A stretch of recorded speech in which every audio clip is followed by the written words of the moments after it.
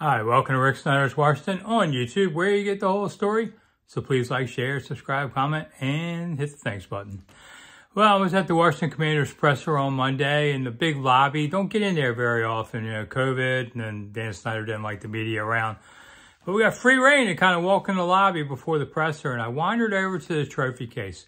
Hadn't seen it in a long time, and they'd added to it. And I was looking at some footballs and such, and suddenly I spotted something I'd never seen before.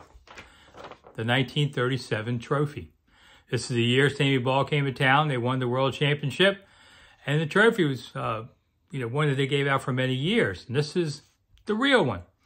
It's kind of interesting, though. It's a great story that goes along with it. After George Preston Marshall died in 1969, the trophy went missing for a long time.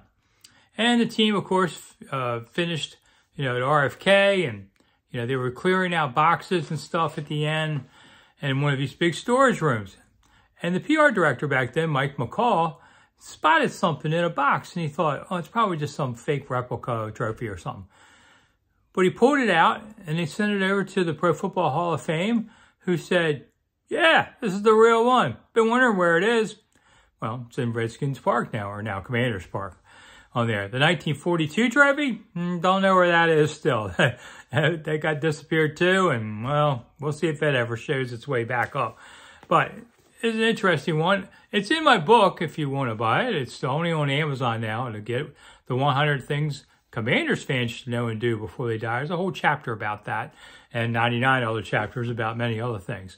But it was cool to see the trophy. I'd never, even when they found it, they'd sent it to Ohio, and I never got to see what it looked like. And so I was wandering the trophy case and going, ooh, look at this. And they have some other gems in there I'll talk about another time. I'm Rick Snider. Thanks for coming. I'll see you soon.